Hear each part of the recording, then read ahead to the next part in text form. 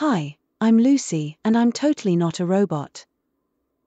In a couple previous videos, I've started building this breadboard computer based on the Intel 8086 microprocessor, and got it into a state where I can monitor all the outputs, single-step the clock, and kind of understand how the bus cycle works.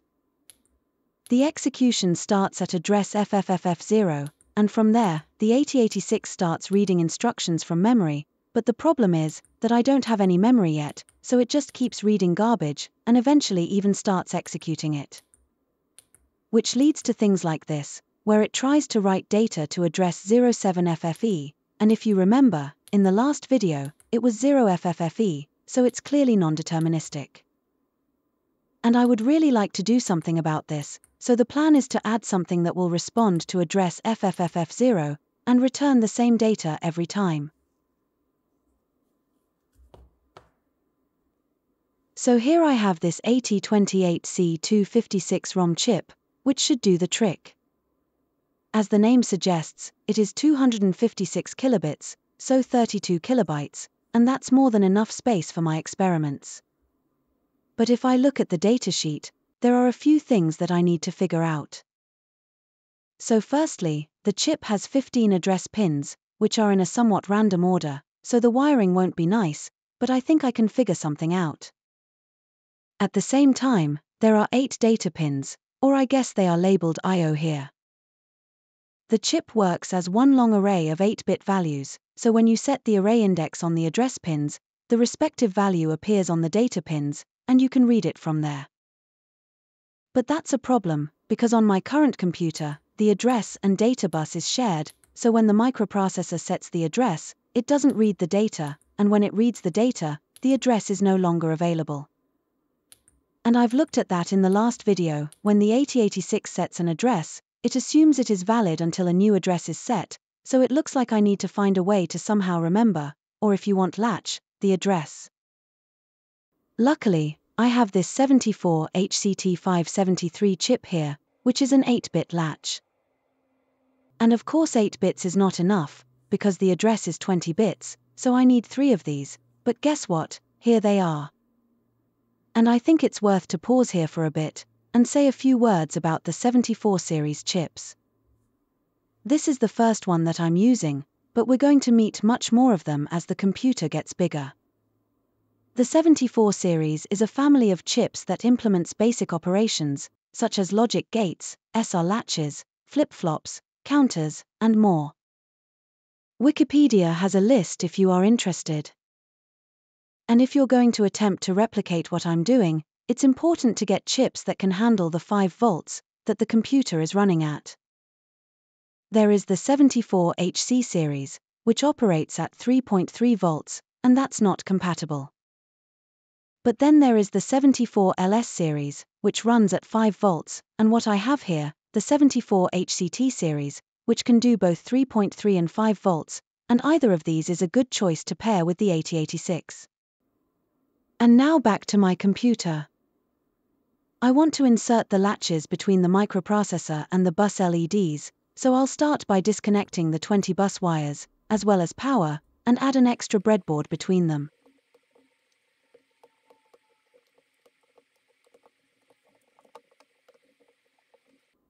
Now of course I have to connect the new power rail, and add the 100 nanofarad capacitor.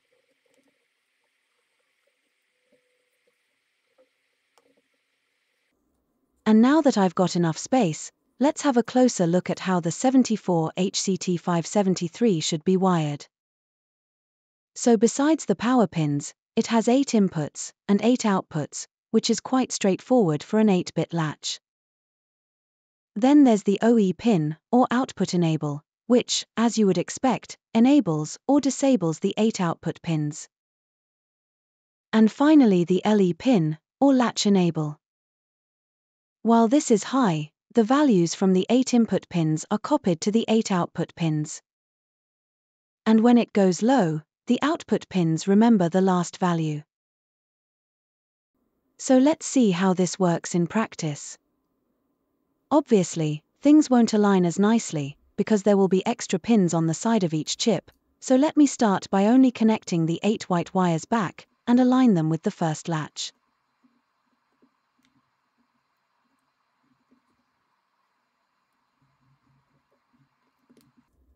So there it is, and technically, the chip is upside down, because I need the inputs on the top, and the outputs on the bottom, but that shouldn't be a big deal. Now let's add the two remaining chips, one on the left, one on the right.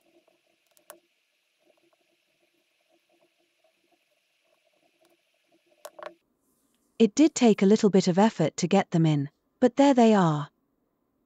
Now let's connect the remaining purple wires.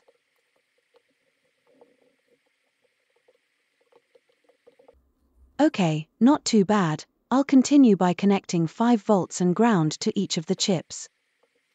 Oh, and I've noticed that I've been too hard on one of the capacitors, so I'll replace that as well, just to be safe.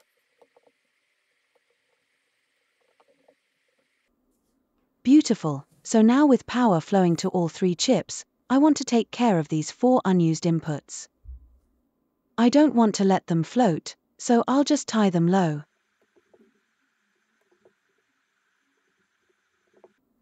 But you know what, I'll actually only tie the first 3 low, and I'll use the last one. I've noticed in the datasheet for the 8086 that the BHE signal is only valid during T1, and otherwise serves as S7, or status 7. It does say later that S7 is an unused status bit, but it doesn't change the fact that the BHE signal should be latched as well, so that's exactly what I'm going to do.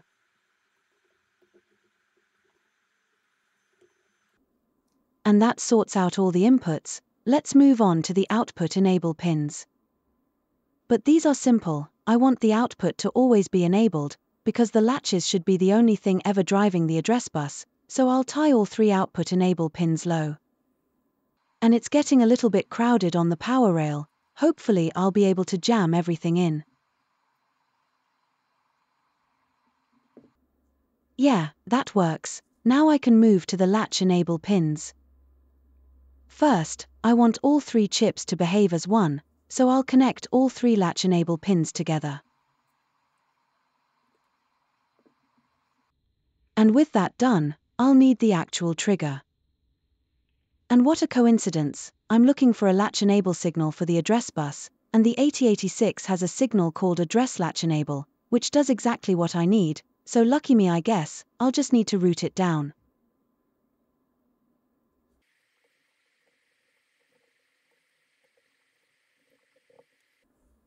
There it goes, that should work, so all that remains is to connect the 20 address bits back to the LED bars.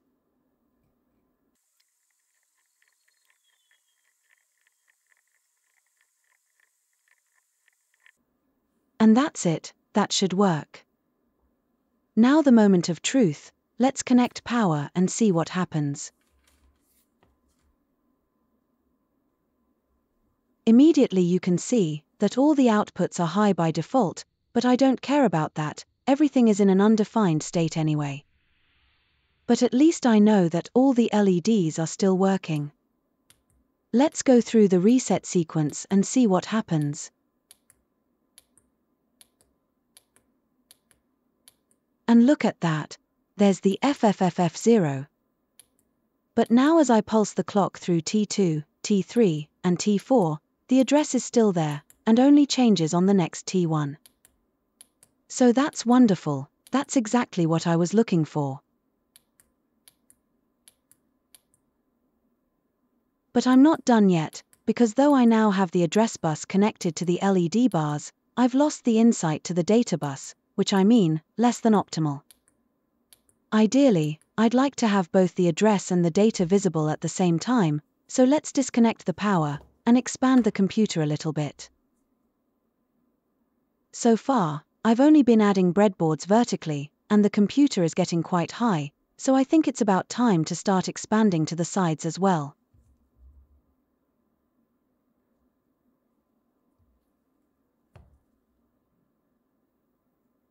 Of course, new breadboards means new power rails, so let me connect them, not forgetting the 100 nanofarad capacitors for decoupling.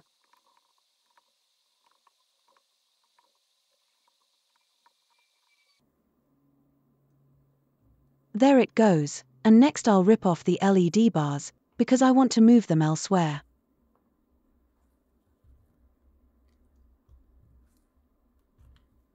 And of course the resistors too, they're of no use without the LEDs.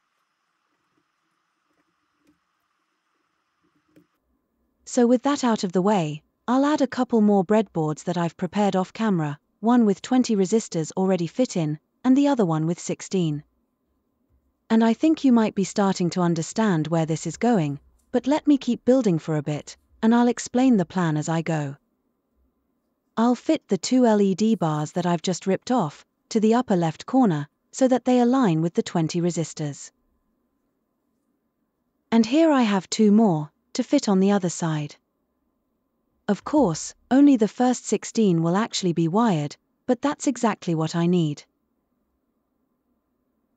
More breadboards of course means more power rails, let's connect them.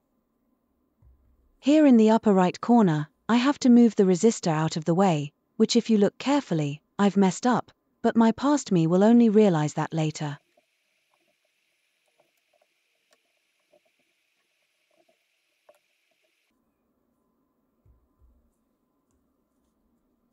Now the 100 nanofarad capacitors. It's quite crowded towards the center, so I'll actually move them out of the way, hopefully in a way that they stay visible on camera. With that done, I'll proceed by removing the 20 wires that now just hang off the latch's outputs, and move them to the left, to align with the 20 LEDs. And I'll do a similar thing on the other side as well.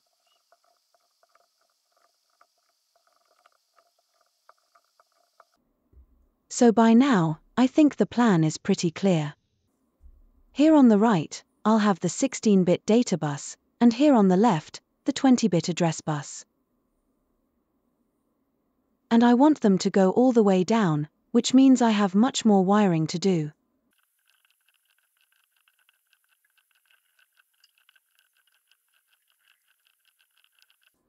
So here I am supposedly halfway through, I still need to connect the two sides of each breadboard together. And of course I don't have purple and white wires of the correct length, but for better orientation, I'll still try to do each byte with a different color.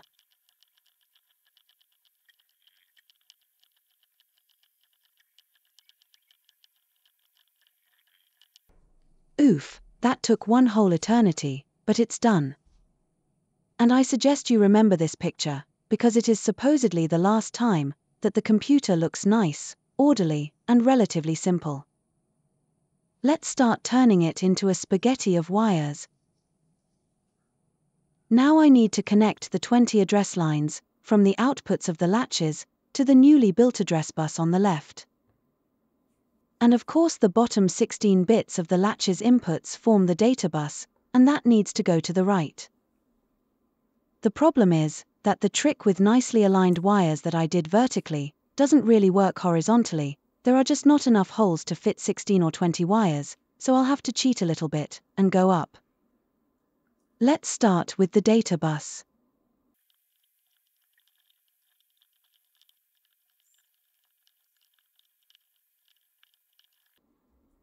Okay, that's actually not too bad. Let's see if I can do the same for the address bus.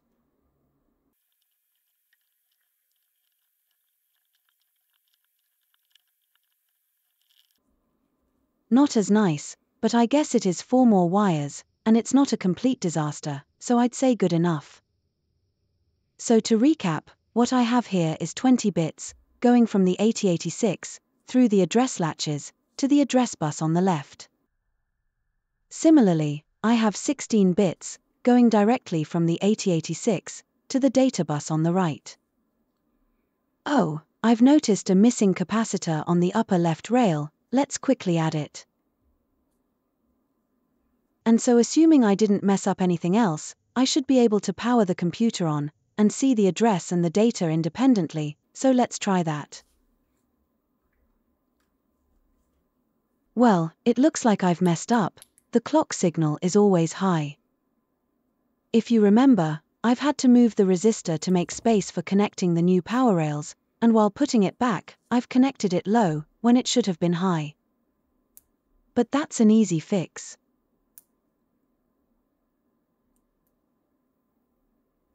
Here goes nothing.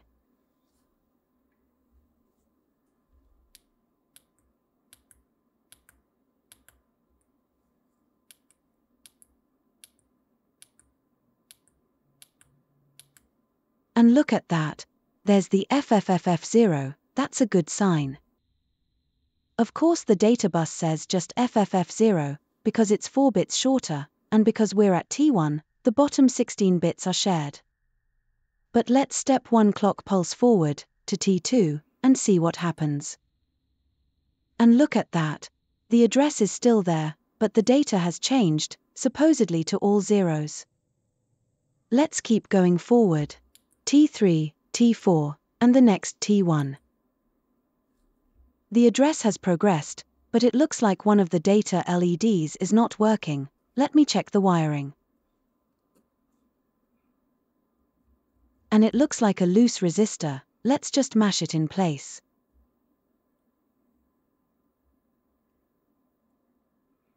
There it goes, good enough. So let's move forward a bit faster. Clearly the read LED is not working, it's always low, but I'll fix that later. And here we've arrived at the point where everything goes wrong. In this case the address is 07FFE again, and it doesn't look like a loose resistor this time, because the first LED is also off on the data bus. Let's pulse the clock one more time. Okay, so it looks like the 8086 is trying to perform a write to address 07FFE, and the data has changed to something completely random. If I read it correctly, it is A2F4, and really, no idea where that came from. But now, if I pulse the clock a few more times, it looks like it's getting back on track, with address FFFF8. But that's all alchemy. The microprocessor is still reading completely arbitrary values, and it can do whatever it wants. And I think that's where I'll leave it for this video. I didn't manage to connect the ROM chip as I originally intended. In fact, I do expect a few more problems with that, but I've certainly prepared a better ground, so I'll see if I can manage it in the next video. So, stay tuned, I guess.